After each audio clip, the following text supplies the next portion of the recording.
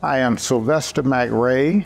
I'm an obstetrician gynecologist. I've been with the St. Francis system since 2010. I moved to Columbus in 1985, and I was in private practice prior to 2010.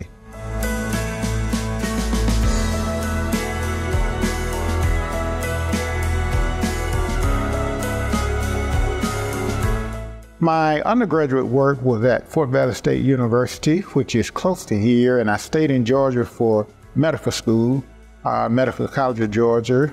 I did a year of family practice before switching over to the OBGYN specialty.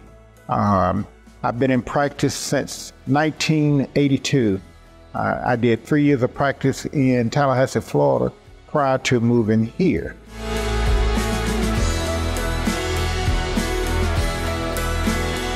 My philosophy of care is that you will know what I think.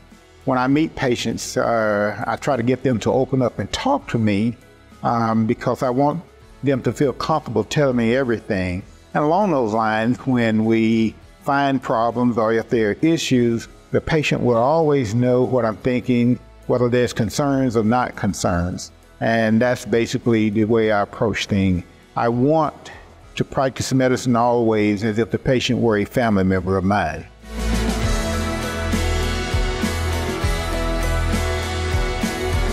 I've delivered over 10,000 babies. However, currently I don't do as much call, and I still deliver some babies. My focus now is on minimally invasive surgery.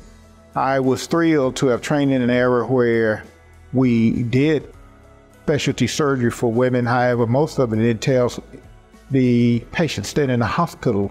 The majority of the cases I do now, and some of them are very complex, are outpatient. I've done a number of laparoscopic procedures. However, my focus now is robotics, and we bring a certain specialty to the area, something called single-site robotics. And currently, there's no one in the Southeast who is performing these procedures other than myself. It is technically challenging, but the rewards are worth the challenge.